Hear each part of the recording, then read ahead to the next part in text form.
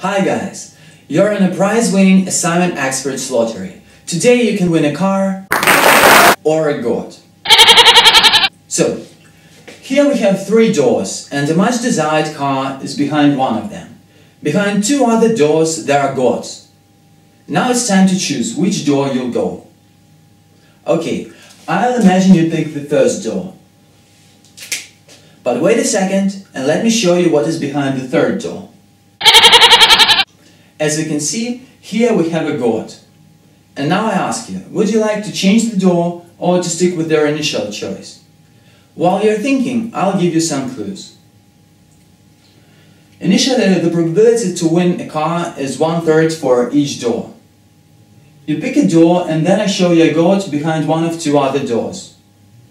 Most of the people now think that the probability to win a car is 1/2 because we are left with 2 doors. But that's wrong. We need to consider the whole situation as a sequence of related events. So, initially each door has a 1/3 win probability.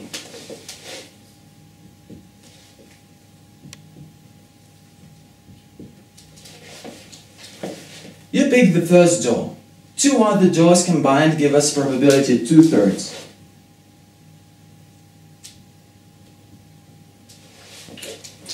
If we still have all 3 doors closed, the probability for one of these 2 will be 2/3 times 1/2, because we take only half of 2/3 when you go one of the doors. So 2/3 times 1/2 equals 1/3.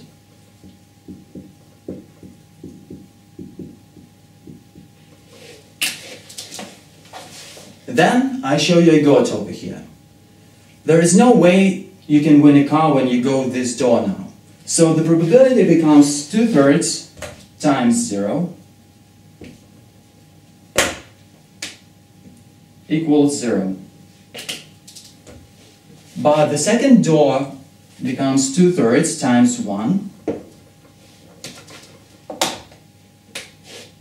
and equals 2/3.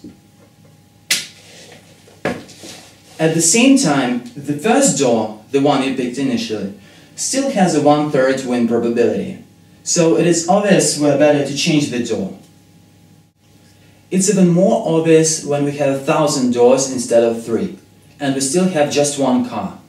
In this case, probability to win with each door is 0.001. Again, you pick the first door.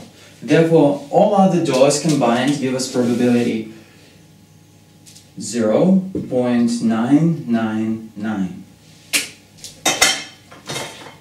Then I open all the doors except the door you picked and another door. Let's say the second door. And we see that there are goats behind all these doors. So, goats, lots of goats, and the last goat. In this case, you can't win car with all these doors with goats. Therefore, the probability for them is 0. But the second door gains all this probability, 0.999. At the same time, the first door has probability 0.001. So we can see that when we change the door, we have huge chances to win a car.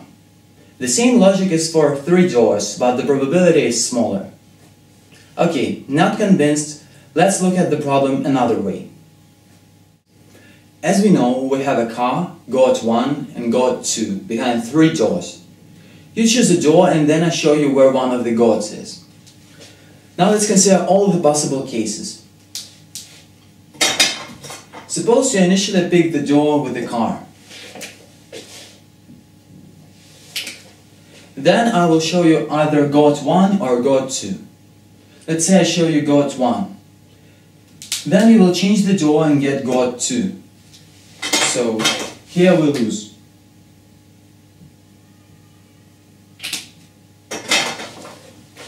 If we initially pick goat 1,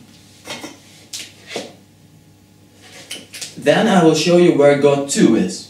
You will change the door and get a car, so it's a win.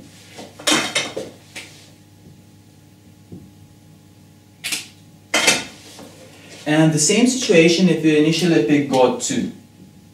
Then I will show you where goat 1 is. You will change the door and get a car. So this is another win.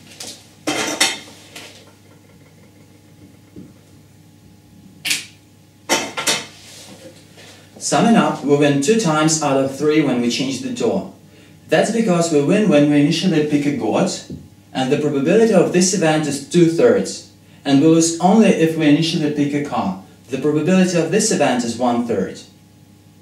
If you want more information about this topic, Google Monty Hall problem. Share your thoughts in comments. Stay tuned. See you.